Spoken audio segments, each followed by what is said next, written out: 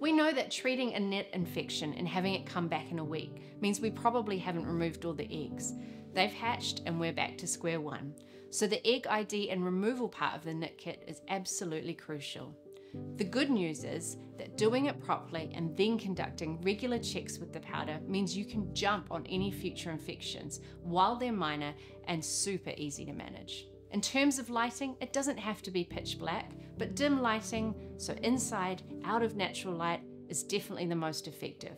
I often get my best results at twilight as the kids are watching a movie. I'm going to get the powder ready by cutting the corner off the pack and tapping it into the dispenser here. If I didn't use the applicator, all the powder would fall in one big clump in one spot, which makes it harder to spread. And you'll see these little holes allow you to sprinkle it across the scalp. And remember, it's always easier to add more rather than to remove too much. You want to thinly coat the hair strands so the powder binds to the egg and brushes off the remaining hair. Again, I'm focusing on the hot spots, so behind the ears, the crown, and the nape of the neck.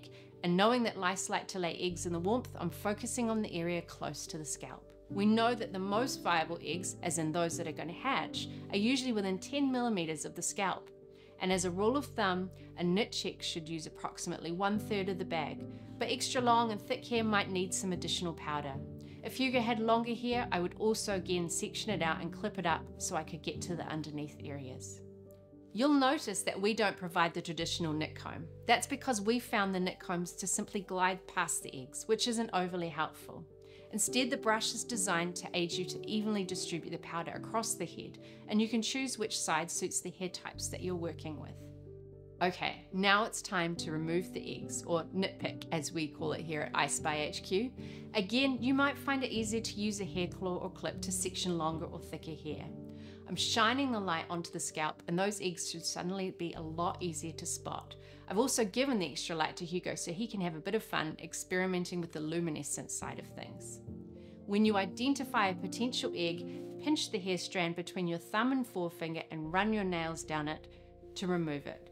Now remember, dandruff brushes away easily, but nit eggs stick tight.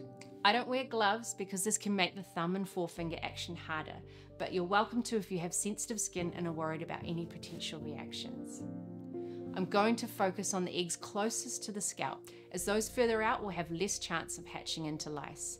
And if possible, I like to get hold of an extra pair of hands, i.e. one person to hold the light wire pick, as it certainly makes it a faster and easier process. It's essential you work methodically across the scalp to get them all.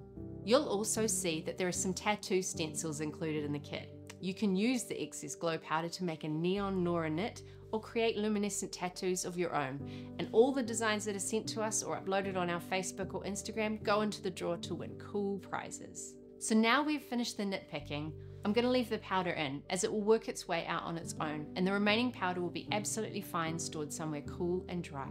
I could wash it out right now, but I find I can use the remnants of the powder in the hair the next day to do another check for any missed eggs. The most effective way to avoid another infection is to keep checking the hair every few days with the Glo powder and do another lotion treatment if needed. And then if you get into the habit of a fortnightly Glo powder check, you're going to catch any sneaky eggs well ahead of time. It sounds like an extra job, but believe me, it's so well worth it to catch the eggs instead of having to do the sticky treatments every time.